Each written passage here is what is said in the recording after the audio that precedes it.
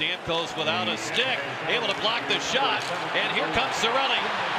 Chased by Marchand. Cirelli scores!